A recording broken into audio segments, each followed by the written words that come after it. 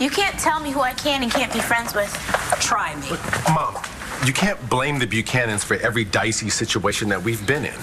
And this family's seen a lot of excitement long before Rachel and Matthew ever came into the picture. What do you mean? What excitement? What's that mean? It means say goodbye to Matthew. You can see him when he gets back to Landview. Yes, I will. I will do that. Whoa. What about Rachel and me? What about you? You need to give up on the hate. Or what? You gonna give up on me? What's wrong? Oh, one of my counselees had a relapse. Well, there's your sign. Sign for what? That you need to go home and do your job already. And leave you here on your own. Right now, your patients need you more than I do. Besides, knowing Mom and Dad, they're probably going to parachute in any second. We have to quit lying like this. Oh, you should have told him weeks ago. Well, we had reasons not to. I know. Made Matthew's surgery and Jared's death. We weren't looking for excuses not to tell him. No, of course not. We've just been trying to find a way that's going to hurt Clint the least. And maybe that's the problem. Who's all this preparation for? Is it for Clint? Or is it for us? What are you saying? We could time our confession right down to the perfect second. We could plan everything. But I mean, would that help Clint? Or would it help us? Help us feel like we did everything we could and feel less guilty. I would want to know. Now, period.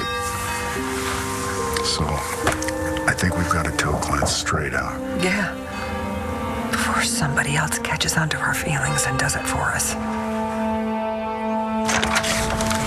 May I help you? Hello, cousin. Is Master Clint at home? I've a very urgent matter to discuss with him. A family matter. What do you mean, go free? The DA in California has decided there's insufficient evidence to reinstate the charges against Mitch for Jared's murder. No. He said the case has been compromised by mistakes made by the police when they were gathering evidence, so much so that they wouldn't even make it to court. Jess and I were witnesses. I mean, isn't that evidence? Mitch said he acted in self-defense and that you were covering for Jared. So that's it? Jared's murder goes unprosecuted? Natalie, I am so sorry if... No, we knew this could happen. I just don't understand. I mean, Mitch is here, and Uncle Bo is in charge, and Nora. God, this man murdered 2 people. Pamela Stewart and Wayne Landers. And Nora will do her best. There's gotta be evidence, Dad. There has to be evidence. There is, but it doesn't point to Mitch. Honey, it points to Jared. That's because Mitch framed him. We believe that, yes. But he covered his tracks. According to your Uncle Bo, he did a very... No, Uncle Bo and John, they have to work harder. I mean, he takes 3 lives and he gets to go free? Well, it's not over yet. He took up Nash. They can't prove that Mitch even touched him. He pulled Jared's body out of the casket. A misdemeanor at best, honey. So that's it. You're saying he walks? Everything? Natalie, what I'm saying is we just have to be prepared if the worst were to happen. I need to be alone. All right. Why don't I drive you home? No, I need to stay here and pack up some of Jared's things. All right. But I'm going to come back in a little bit and check on you. Okay.